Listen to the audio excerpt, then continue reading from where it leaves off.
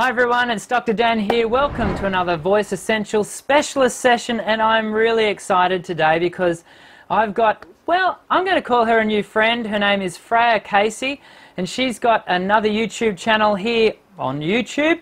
And look, I think you're going to really love her, and I'm really looking forward to introducing her to you. And we're going to have a bit of a chat. So why don't you stick around? We'll come back in a few seconds, and I'll introduce you to Freya. Stay tuned. Sound check. Check one, check two.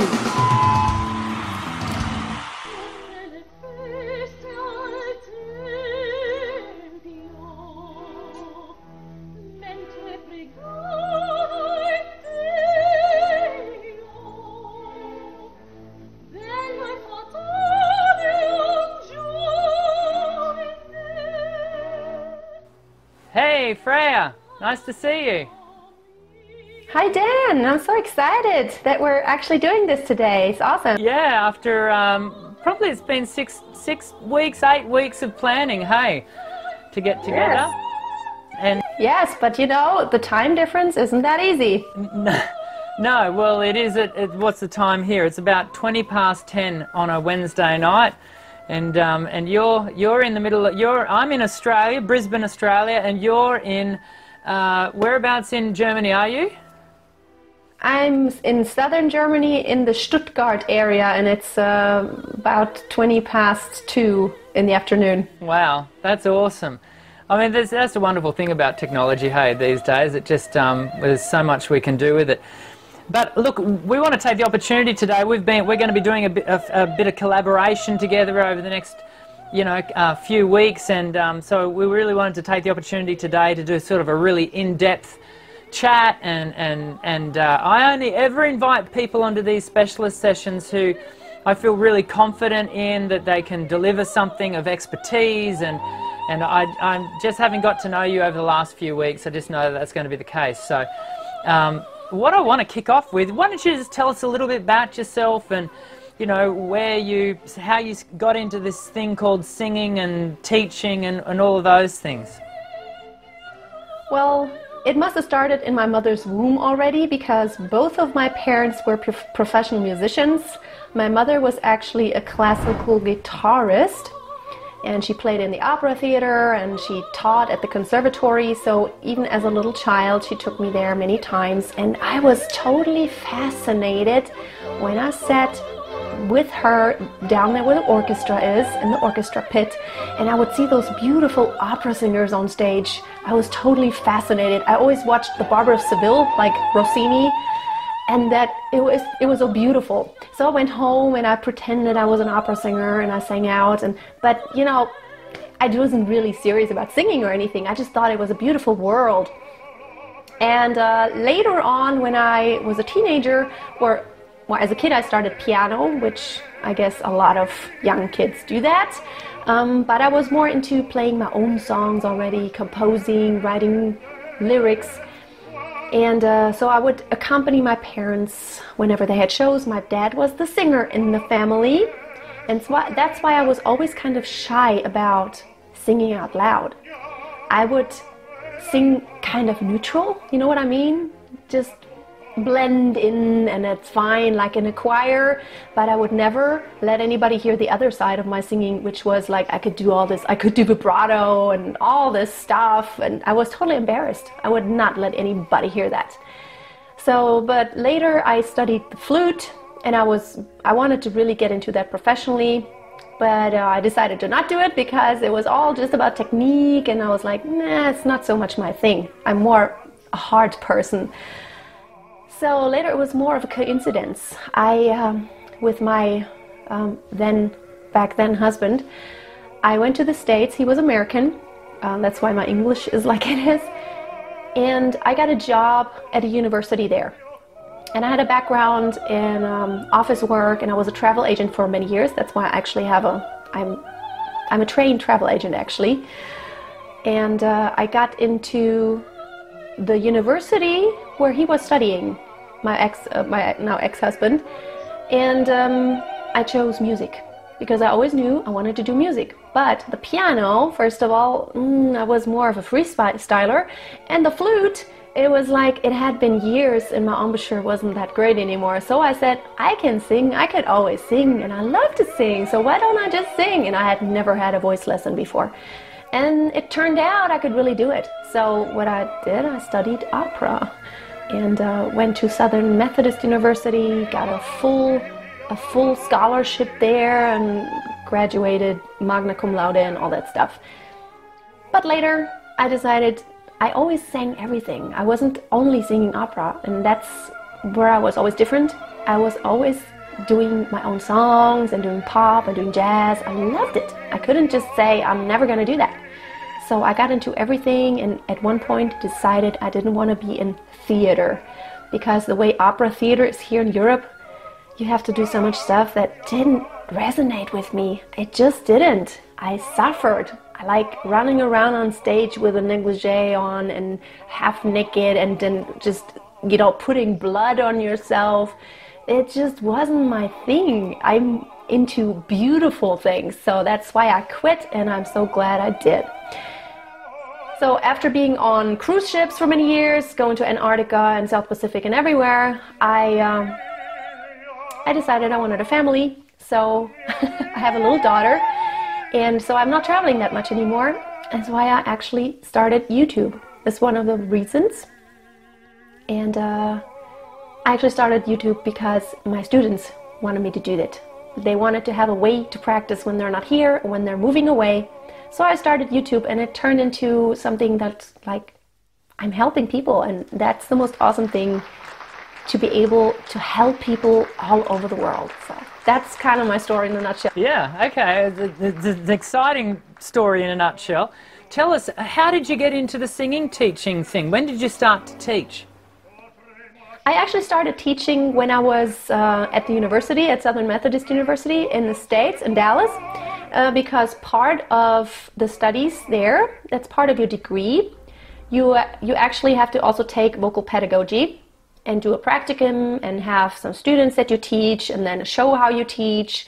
So that was kind of the beginning of me teaching, and at the same time I started at a music school in Dallas and started teaching students there, and I really loved it. And I actually still have a student, I'm still in contact with her and her family, and she was one of the first ones who took lessons with me, and she's now a pretty well-known artist, like Tejano. She does this, she's, you know, Texan but Spanish, Mexican heritage, and she's doing all these gigs, and she's doing albums, and they always, you know, her parents always write me over Facebook, and they're like, oh, look what your student is doing, and they're still so happy that she took lessons with me.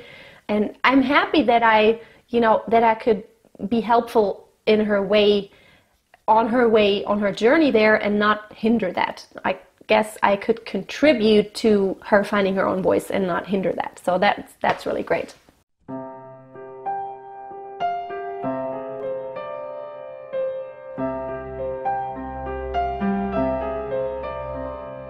My love, I'll never find the words, my love, to tell you how I feel, my love. Mere words could not explain. Precious love. You know, the journey of a student is, well, everyone's journey has a different length to it. As you know, how long's a piece of string? I wonder whether we can just talk about what do you do with a student when they first walk into your studio? What's the very first thing that you want to target as a teacher? Now, the first thing I want to target is that I will try to connect with them and make sure that they will try to trust me. I think that's a really important thing, to establish a trust, because it's a very personal thing. Your voice is extremely personal, and so that's the first thing. I try to let them know that I want to have fun with them. It's not, you know, I'm strict, but I'm not strict in a way that, you know, I'm going to be mad if they can't do it or something. I'm strict that, like, you can do it. I'm going to be strict for your own sake, because you can. I'm not going to take no for an answer, and I'm not going to let it slip through, because you can. So having that trust to where you can actually dare to try out all kinds of crazy stuff, which in voice lessons you sometimes have to do stuff that sounds a little crazy. That's one important thing, and the fun factor. I think you should always have fun and have the feeling that you can just express, well, I have the feeling this isn't working for me, or what do you think? You know, having this communication and this trust that you can tell each other anything. You know that feeling when you look at the student and you have the feeling like they're doubting what you're saying, but they're not saying it? You're not sure. Yes. Yeah, and it is an important thing, isn't it? Trust between the student and the teacher. And you got into the YouTube thing because we had a conversation in a previous Skype session we had when we were planning all of this, when you talked about the idea that you got into doing Skype because you wanted to be able to, you know, continue to give your students who were no longer in the country or whatever, off touring, what have you, you still wanted to have that sense of connection with them. That speaks to me that you love this thing called singing teaching. What is it about it that you love so much? Well, the thing that I love the most is that I can see the progress, and that's what motivates me the most every day. You know, when I start my day in teaching, is that I'm so looking forward to working, and not just to like, oh, okay, I got to do my lessons today and just get it over with, but I'm just so excited what's going to happen today. And sometimes there are frustrations happening, of course, but sometimes there are great things happening. You come up with this exercise on spur of the moment. Sometimes you just have to improvise and just like, okay, let's see what's going to work now. And it works. And then it's such a great feeling when both teacher and student have this moment of like, oh, yes, I know how it feels like now. I totally got it. And then it may not work again next time because you forgot it. But just, you know, having more and more moments where you have these aha moments of like, I got something. And you know how hard it is to explain voice. Yes, those penny drop moments are priceless, aren't they? Yeah. Yeah, they're so special when you see a student. And sometimes that you know, when you see that student who's been working so hard, you know, you've been working together, and it may be over an extended period of time, and then suddenly the penny drops and it just happens. And they're very exciting moments in the studio. Yes, and like and those are usually moments where, you know, a whole, like one little thing happens, but it opens up this whole new world of singing. I mean, like today with a student, I had this moment where we talked about opening a vowel, and her eh was too narrow. So I was trying to come up with a way, like her ah was just fine, but whenever she was doing eh, it was too narrow. So we alternated between ah and eh, and we did this exercise where we just hold one pitch and go like yeah, and try to have the same resonating space. And then like at first she couldn't do it, and then it happened, and she's like, oh, I just realized that it's such a little difference. It's just a tiny lift of the palette there, and then she got it, and then the whole song went so much better because she wasn't narrow. And she always had the feeling before like, I feel like I'm pressing, and it fell all into place, the whole song. That's cool. Yeah, that's awesome. I wonder whether we can just, I'm watching the time and we don't want to go too long. I wonder whether we can just direct the conversation back to a little bit more about you. Who are your top 3 vocal influences? I know you'll have more than 3, but give me the first 3 that spring to mind. Who inspires you vocally? Well, you know, I would have to first of all go back to my classical time, of course, and someone who inspired me with her voice and the beauty of her voice, you may probably not know her, it's classical world, is Barbara Bonney. I always loved her a lot. Then another singer who, she has this really nice bright, clean voice. I love that. And also Anne-Sophie von Otter. Now, this is a funny name, but what she also does, she is a classical singer, but she also does jazz. And one other singer that always inspired me, because her story is so amazing, is Renee Fleming. You may know her. She's quite famous in the classical area, but Renee Fleming was like, she auditioned at the Met several times, and they never would take her. And then she went there, well, that's the story I heard, and then she went there and did something totally off the charts. Like, it wasn't even her fach. It was like just to show people, like, okay, whatever, I don't even care anymore. And then they took her, and it was like, that's why I like singers who have stories that aren't so straight, and it's not all about being perfect. It's about being different and being special and having your own edge to it. And that's I like even like Ed Sheeran's story, that he actually started out not being that great, and I always thought, like, he's an awesome singer technically too. I mean, like, he has this really wonderful control and he's a great instrumentalist, but I just found out that in the beginning he wasn't that great, and he just moved out from home, and he started playing on the streets. And since he did it for years and just did nothing but play and sing, he got so good. And that's, stories like that always tell me, it's like, okay, the one ingredient in being a great singer is that you actually have the prerequisites. But everybody has some kind of voice. But then the other big, huge ingredient is practice, practice, practice, doing it, and doing it even more. You gotta breathe it, you gotta live it, you gotta bathe in it. That's so important. And I think you can only be an artist, and as a matter of fact, I think you can only be a great voice teacher if you can't do anything else. It's like, I have gotta do it because that makes me happy. It's just what makes me the most happy. Like, if I had to do anything else, I wouldn't be as happy. I wonder, there was something you said just a few moments ago, and it triggered me. I did want to ask you this because I know you're very passionate about this particular subject.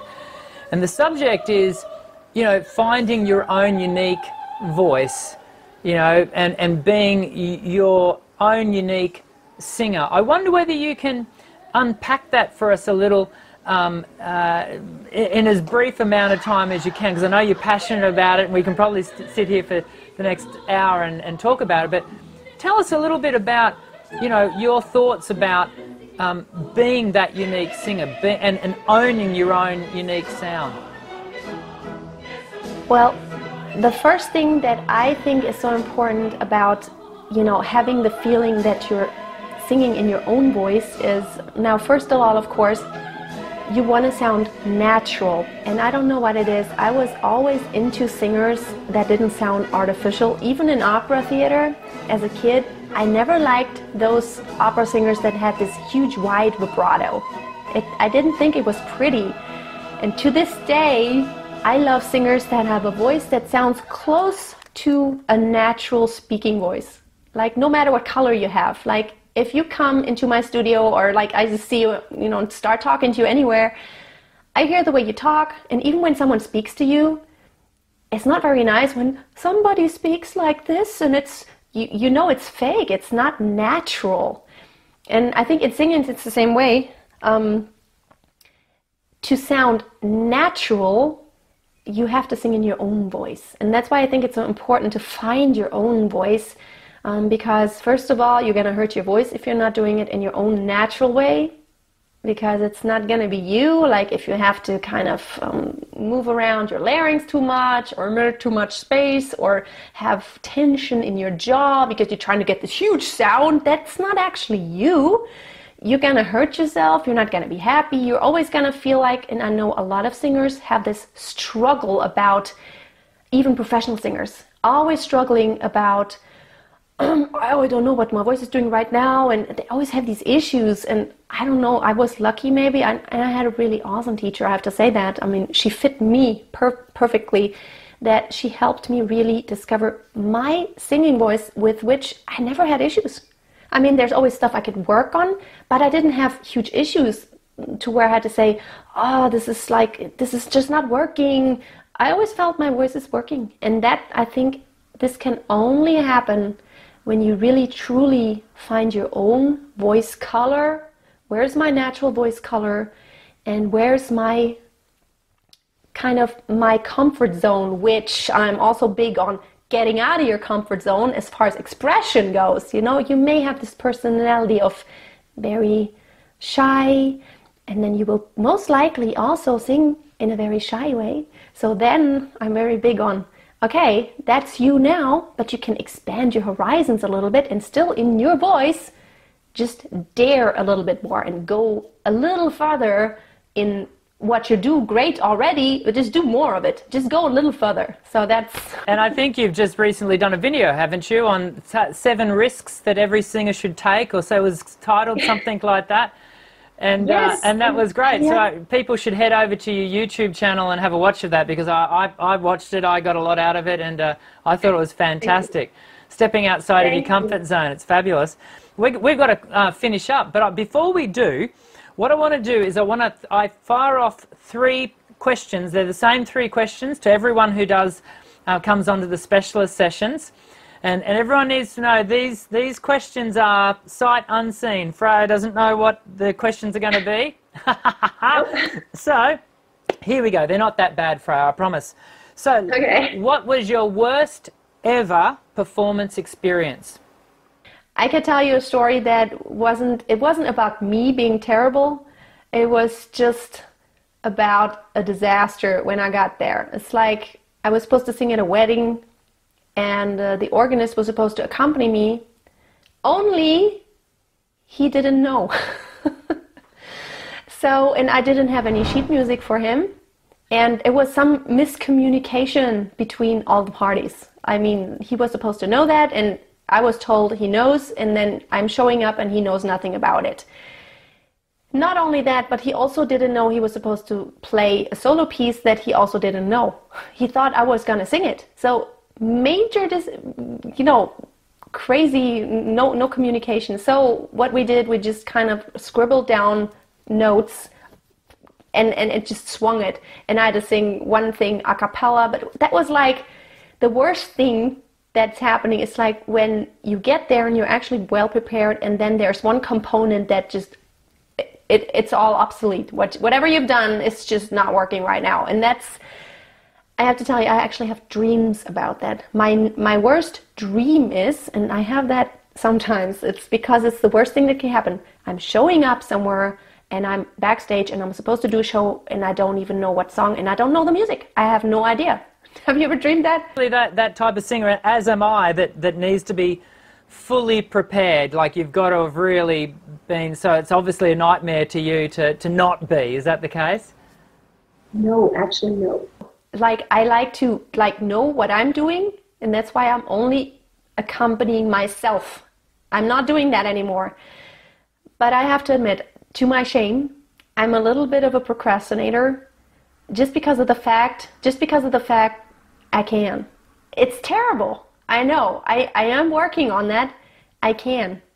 I'm lucky. It's like, I can learn music so fast. I can just get the sheet music, print it out, and in an hour I'll be performing it. But yes, but it's, on the other hand, it's terrible because I tend to procrastinate, and because I was like, I'm still prepared. Like, tomorrow I have the gig. I'm totally prepared if I print this out today. If not, I'll do it in the morning. But it's terrible. I know I could be so much better if I actually did this ahead of time. So I'm a procrastinator, but I do it quick. We all have those things that we're working on. And talking of working on, the second question is, what is your favorite vocal exercise, either that you do yourself or that you like to give to your students? One, only one. Yes, also one of my favorites is if you can't find your chest voice, and that's, a lot of women have that issue, that have sung in choirs and that only sang in head voice, have a really hard time finding the chest voice and finding, when we're talking about your own natural voice, finding their own natural voice. So what I will do, and that is based on speech level singing a little bit, is talk in slow motion and then just kind of do it a little bit more sustained way. Like, I will tell them, say, today is a beautiful day. And then do the same, a little bit more sustain. Today is a beautiful day. And then we will slow it down, and then we'll actually do pitches. Today is a beautiful day. So that has been working so well for all of my students to really find their chest voice and not be all tense, but just be relaxed about it. Awesome. Well, thank you very much. That's an excellent exercise, and I'm sure people will get something out of that and they can play around with that. We've got one more question, and it's pretty easy because I know that you'll be able to fire off an answer to this really, you know, with great aplomb and ease. What is your top piece of advice for any singer that might be watching and have spent the last half an hour with us? What would you say to them if they were stepping into your studio? What's your number one piece of advice for every singer? Yeah, we already talked about that, of course. Even when you're with a vocal coach, you should always feel comfortable and have the feeling that it's your voice, that you're not bending it, that you're not sounding not like yourself. Which, that's a whole other subject. We're not going to get into that now, but sometimes your picture of yourself, of how you think you should sound, is different than what the world perceives of you, of course. And then sometimes you would have to work on that. But basically, for me, it's always about staying connected to your own voice and, you know, having fun with it and having the feeling that, yeah, this is me. This is really, I'm free and I can just sing and without tension, and the end goal is always ease. Perfection would be total ease in your voice. And whenever it hurts, anything hurts, that's like warning, warning. So always have the feeling that it goes easy, which doesn't mean it's not work. Singing is work for your body, but you shouldn't feel your vocal cords are extremely tense or anything like that. So that's my advice. Staying yourself and not putting strain on your vocal cords or your voice that doesn't need to be there. That's fabulous advice, as I expected it would be. And I want to say thank you very much for spending the last half an hour chatting with us here on the specialist sessions. And why don't you just quickly tell us where we can find you? I'll put some links in the comment sections below, but in the notes sections below. But just tell us very quickly where we can find you, and people can, you know, look you up and take advantage of all the stuff that you're putting out there on YouTube, etc.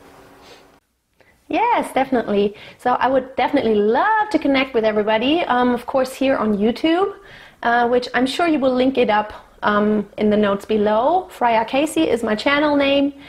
And then also I have a website, a blog actually, where I put out singing tips. That's freyasingingtips.com, freyas-singing-tips.com.